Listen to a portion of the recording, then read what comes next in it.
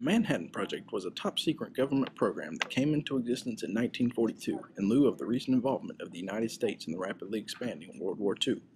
With the surprise bombing of Pearl Harbor on December 7, 1941, the American government quickly declared war on Japan and the Axis powers, throwing itself into the largest-scale war in world history. Scientists in recent years had discovered that creating a nuclear chain reaction within a bomb could create catastrophic damage unlike anything ever seen. When this was made aware to the government of the United States, they decided to gather the proper materials necessary to begin developing and testing these atomic weapons. Thus, the Manhattan Project was born. As the war dragged out over the next few years, the United States has successfully detonated test bombs in remote areas of western United States. Dropping a bomb in the Pacific Theater began to seriously be considered as a quick solution to the end of the war in the Pacific, because the war in Europe was largely over. The war was becoming costly, and even though the United States was heavily bombing cities throughout Japan, the Japanese leadership would not succumb and surrender. With the death of President Roosevelt in April of 1945, new President Harry Truman had some decisions to make. In July of 1945, the U.S. offered Japan the Potsdam Ultimatum, which gave a detailed description of the terms for surrender and warned of devastating destruction if the Japanese did not surrender. Despite the ultimatum, the Japanese decided to continue fighting. Because the Japanese rejected the Potsdam Ultimatum, the new president, Harry Truman, had to decide whether or not the bomb should be used against Japan in order to win the war. On the one hand, he knew that though Hiroshima and Nagasaki had military operations conducted in these cities, if atomic bombs were dropped, many innocent civilians would also be killed. However, on the other hand, some of Truman's advisors told him that if the U.S. did not drop the atomic bomb, but instead tried to directly invade Japan, this would probably result in as many as 1 million American casualties.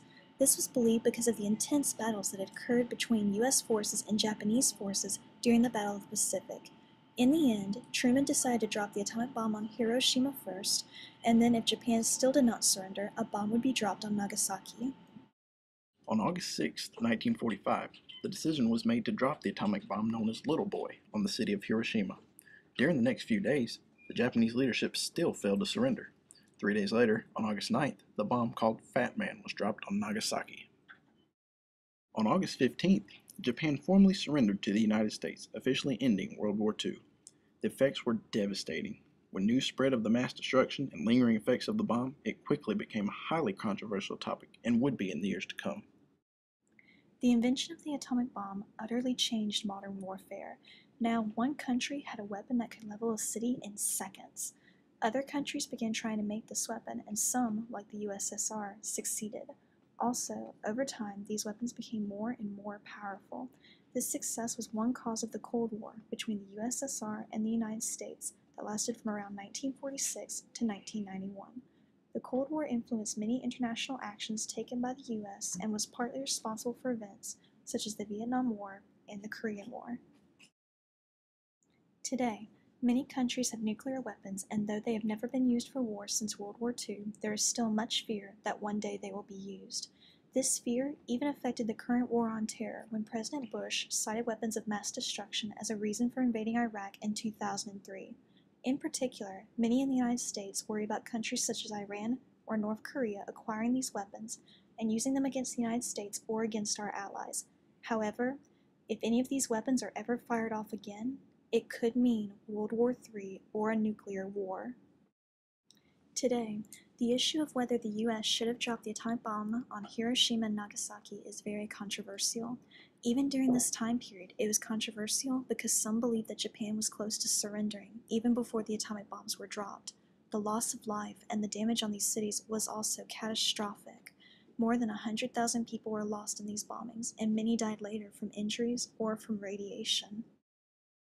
However, others argue that these bombings were necessary because the Japanese had proven in battle that they would fight until the last man standing. If the Japanese did not surrender, and if the atomic bombs were not dropped, American soldiers would have had to invade Japan, which would result in not only many U.S. casualties, but would possibly result in more casualties and deaths for the Japanese than those from the atomic bombs. However, what do you think? What would you have done if you were President Truman?